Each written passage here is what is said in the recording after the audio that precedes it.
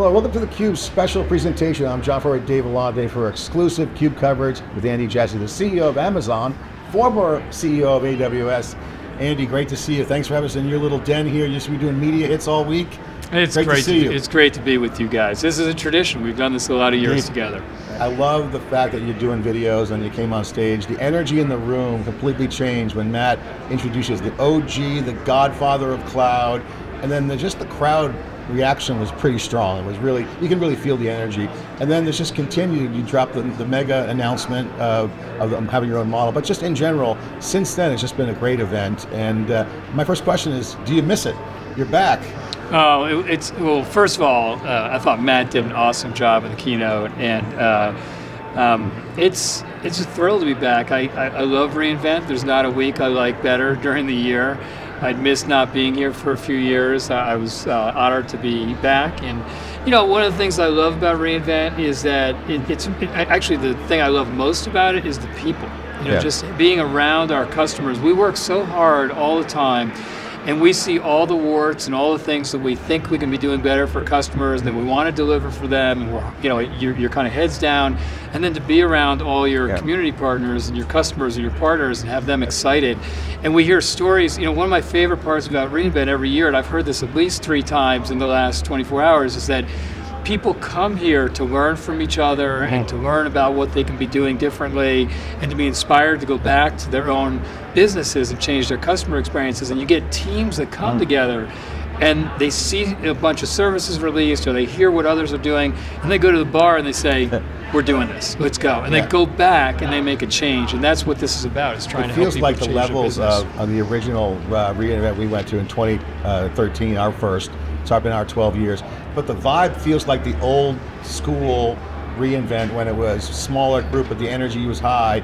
And we're kind of on this AI generation. You can see some of the cards you guys are playing, the infrastructure advancements, but now with the AI era, I have to ask you, you've operationalized the cloud and did all the greatness, turned the world on fire, created disruption, okay, taught people the working backwards documents, you operationalized everything. Now with AI, is that the same plan that you see? Because these builders are going to go faster, they're going to have the AI at their back. How do you look at this next wave of cloud? Well, I think they're very much connected. You know, I mean, just perspective-wise, I mean, we felt like we grew the AWS business really quickly, and it took us about 8 or 9 years to build an AWS annual run rate of about $4 billion or so. And if you look at AI, that'll happen in just a couple of years. And so it's growing incredibly quickly, but the reality is they're very much connected, because first of all, if you want to use AI, you have to have your data organized and architected in such a way that you can access it, and try doing AI from a mainframe. It's nearly impossible. So you really need to have your infrastructure modernized in the cloud and your data accessible to run AI.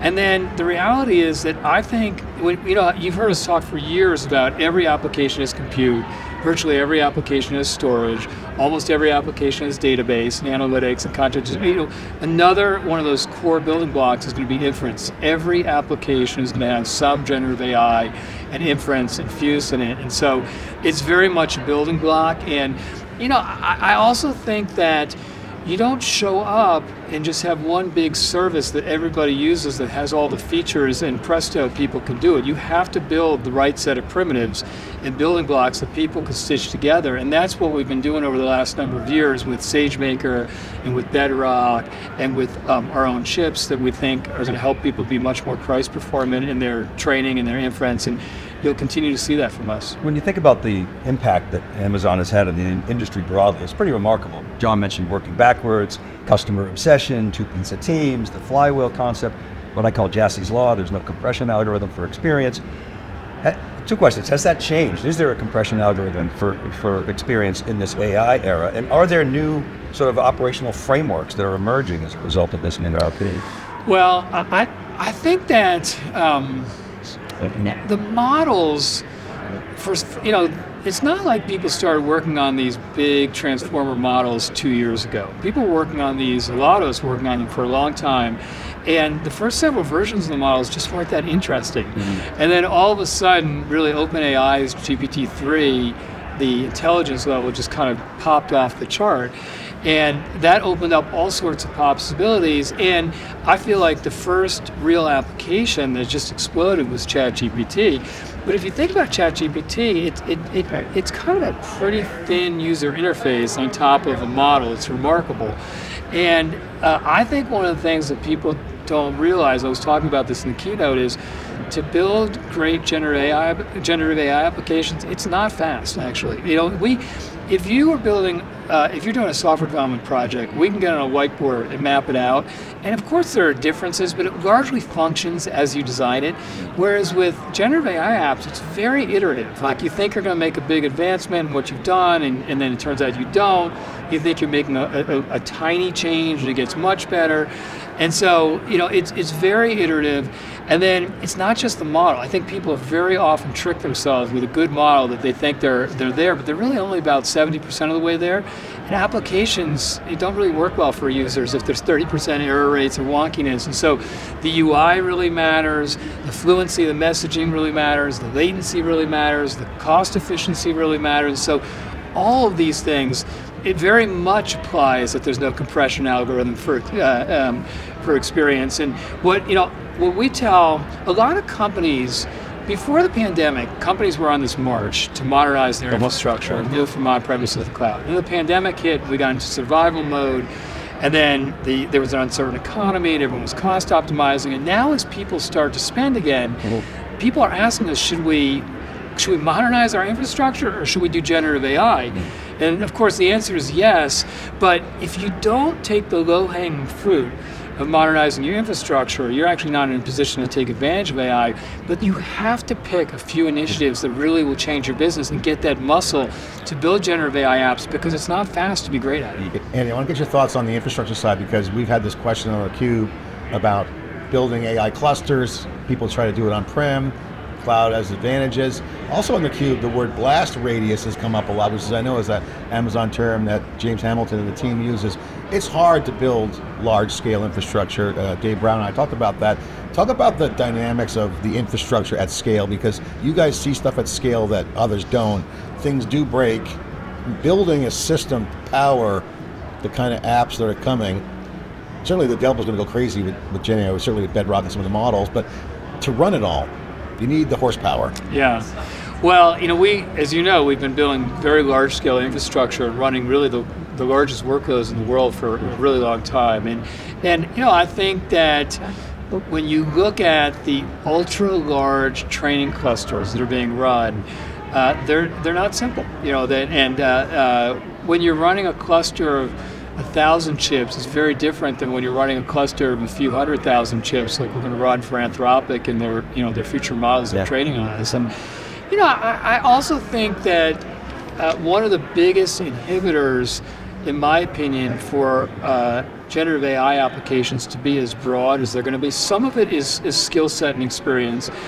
But a good piece of it is the costs need to keep getting lower. And the cost of the compute and the chips in the compute, so you can do training much more cost effectively, optimizing inference, which again is the cost of the compute, but also some efficiencies, and we've done a lot of inventing there. And so we, as we are building very large scale generative AI applications inside Amazon, because we're building about 1,000 of those apps already, as well as running them for large customers, we're getting really good experience. Even if you think about trading, if you guys have looked at HyperPod in SageMaker, it's a radically different experience in what you can do on the networking side. And then if you take HyperPod and you combine that with what we're going to be able to do with Trainium with ultra servers and ultra clusters, it's just a different level of scale to be able to train your largest models. And to replicate that is, from a replication standpoint, I want to try to do that on-prem. It's really hard.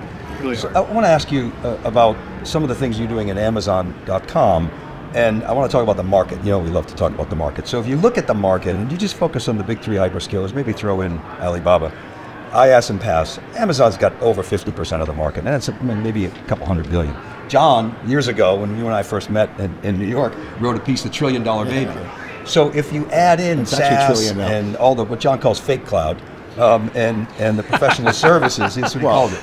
On the numbers standpoint. But you add all that in, and it's about almost $900 billion now. So, and it's going to it's growing at whatever, 20%. So you undercounted. Well, fake cloud is when they bundle in there. So here's my question. So you're doing some really interesting things, and you don't participate really in the SaaS. I think our SaaS business is probably as big as yours. But you actually have things like Connect. I was going to say, Connect's kind of in that category. So bigger than ours. So, but you're doing some other really interesting things, applying AI internally that you could potentially, and will, I'm sure, point to the external world. Is that how we should think about your up the stack sort of opportunity? Well, I mean, what's interesting, I mean, something like Connect is an example. It was built from the ground up to be a call center software service that was built on the cloud, that was highly scalable, was really cost effective, but also was built from the ground up with AI. And if you look even in the last week at the features that Connect just launched, they continue to iterate in a very fast clip. And so we have a bunch of, I'll say supply chain is another area that we think we can be very effective in. We have a lot of experience, just like customer service there. But I also believe that AI is going to open up all sorts of new SaaS opportunities and software as a service opportunities. I've been saying this for a long time. I've told you guys this too, which is that I think every single SaaS company and application that we know of will be reinvented with what's available in the cloud. And I think that's doubly true when you think about what AI allows. And that's a partner play. That's a partner play. Yeah. Well, I mean, these market segments are so large. I always got a chuckle over the years that we would launch something in some area and people would theorize it was the end for these companies, that it just never has happened. They're really large market segments with lots of winners, and sometimes our customers will insist that we have an offering in a certain area, they really want it, but we also have lots of experience that even when we offer something, a lot of our partners in that same area are very successful on top of it. I mean, you guys at Amazon have a great experience with sellers, right? I mean, you guys have scale, so to me, as you guys grow, you're in rarefied air, and I think one of the things that's coming out this year is the maturity of Amazon, of services at Amazon, is an economic force. So you're seeing things at scale, these scalable apps, and now with all the horsepower, basically high performance computing. You're seeing new applications emerging. And you once said on theCUBE when I asked you, if you had to build Amazon again, what would you do? And you said serverless.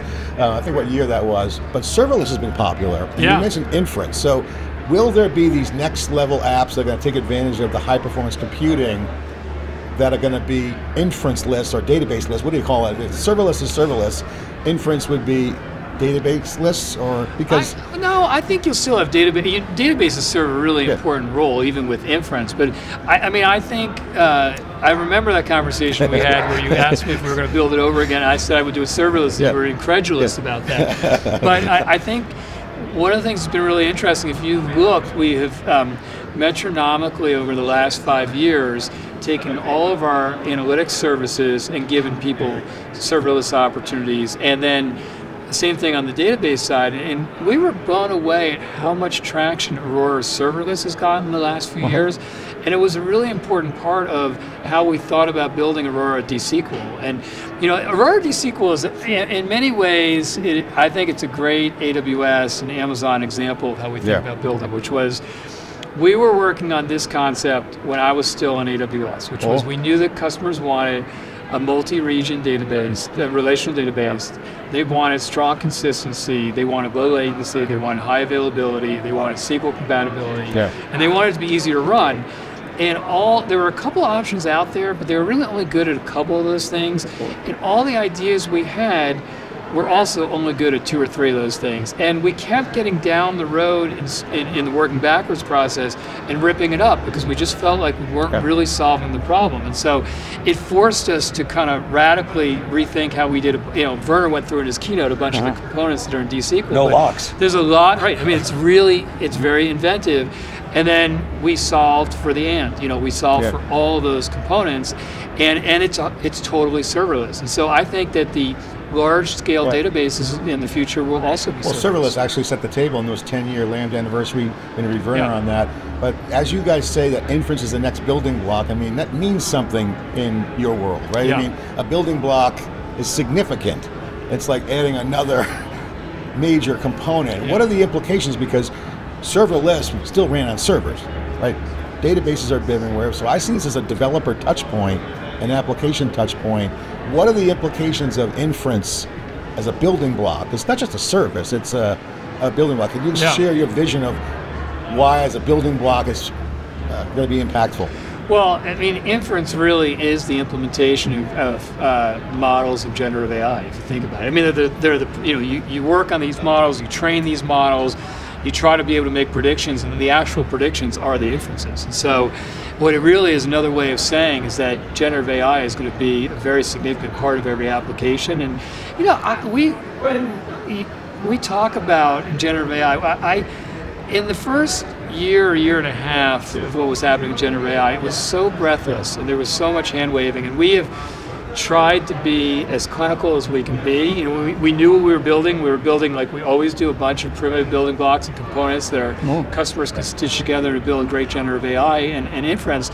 But we have always felt like we were on this path in AWS to be, I don't know, a couple $100 billion plus annual run rate type of business, and that was before AI.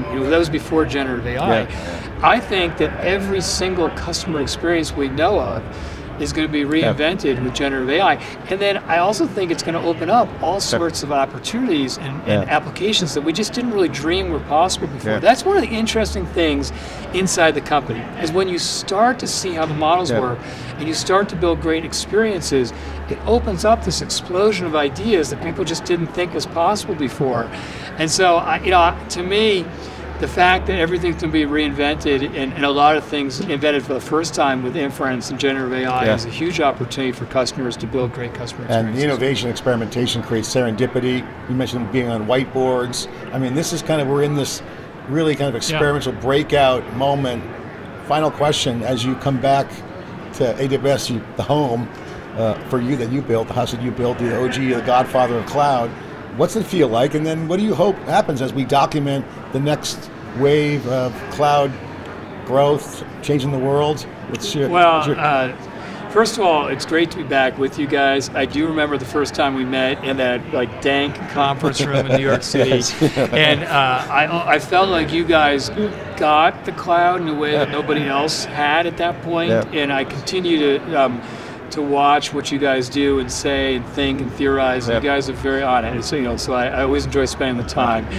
And I would say also, I appreciate nice words, but as you know, anything that you build that has success, it's a group of people from the start. So I've been lucky to be part of this team.